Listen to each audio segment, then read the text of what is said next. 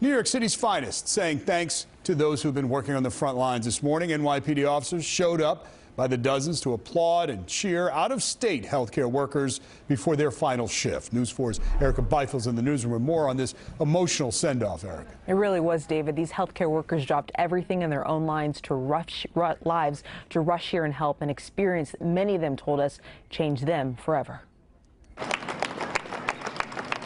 On a crisp morning in Midtown, the sound of clapping, cheers, and gratitude flooded the silence. Thank you. New York's finest saluting heroes, out-of-state healthcare workers who came to the city despite the risks. Friday marked the 21st day that they geared up to care for the ill in New York City's hospitals. Jason Alexander of Orlando has been working in hard-hit Queens. It's been quite scary at some of the things that we've seen. My first time walking into the emergency department, I was in absolute shock.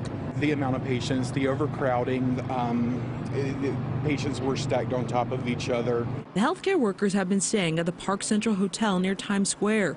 For many, it's been a challenge to be so far away from their families. Brooklyn Hazel of Columbus, Ohio, left her 8-month-old baby boy behind to treat the sick in the Bronx, an experience she called rewarding and taxing. It's more heartbreaking on the patient side because their families don't get to see their loved ones for the last time. So, I think that's what emotionally is really, really hard, because you know that, you're there for them and you're the last people they see if they see you. She's leaving Friday. Like many of these healthcare workers, the rest aren't done. They signed up for yet another 21-day tour, like Jason. We just feel like our job is not done here, and our heart still belongs here.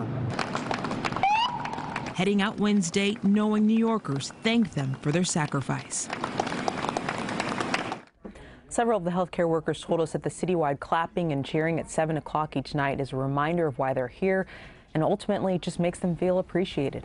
David? And we want to make sure they do feel that. Erica Byfield in our newsroom, thank you.